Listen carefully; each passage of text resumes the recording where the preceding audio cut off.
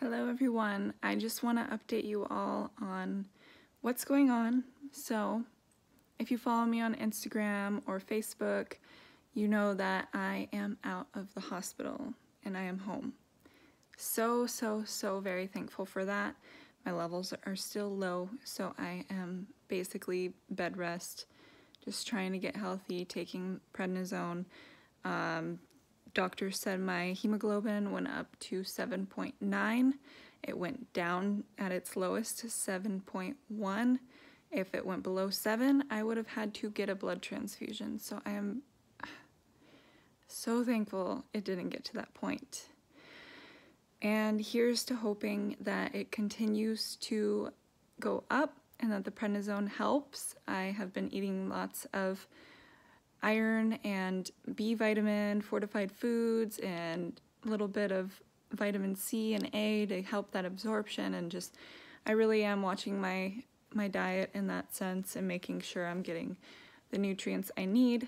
But doctor has me on 60 milligrams of prednisone for now until my levels go up. If they go up more, then I go down to 40, and I'm on folic acid and a Pepsid, plus all my regular lupus meds. But basically they say, you know, it's just happening, and it's called hemolytic anemia, and I'll probably, if I'm feeling well enough, do a video on that next week more in detail so you all can have information, because this is something I didn't even think about.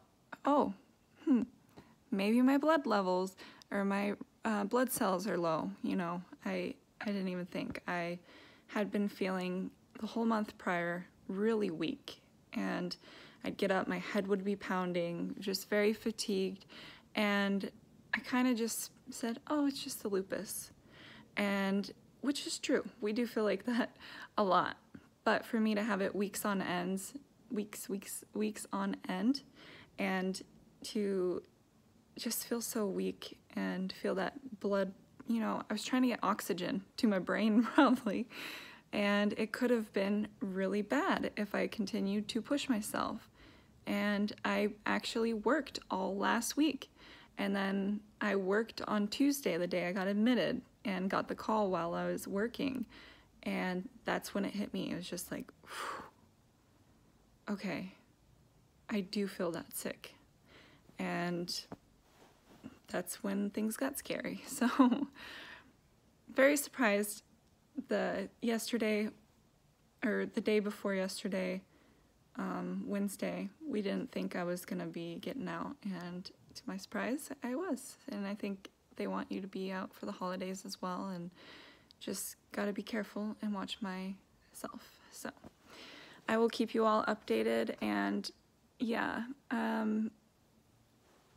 I hope none of you are in the hospital. I know a few of you are, and that's never fun. Even if you aren't in the hospital, what I want people who don't have lupus to know is that just because we aren't in the hospital does not mean we aren't just as sick, because a lot of the times they can't do much for us there. And I mean, I was there because if I needed to get a blood transfusion, I'd be right there and they're watching my levels. But we feel sick all the time, and lupus is an ongoing illness along with anemia. Now I'm gonna have that for the rest of my life to think about, but yeah, we'll talk more. I hope you're all doing well. I got a little beat up, if you can't tell. I got this and all the little insertion points that are bruising. It just looks not good. Yeah, but that's the least of my worries. So I'm thankful to be home, resting, and yeah, just thank you. Thank you for following me along and for all the love you shared in my last video. Everyone just helped lift my spirits, and I think that's one of the best things we can do for ourselves, is to try our best to be positive, because that's all we can do sometimes, and it's not an easy journey. All right, don't forget to comment below how you're feeling, and your experiences with this. I still want to hear about them. And I'll talk to you soon. Bye.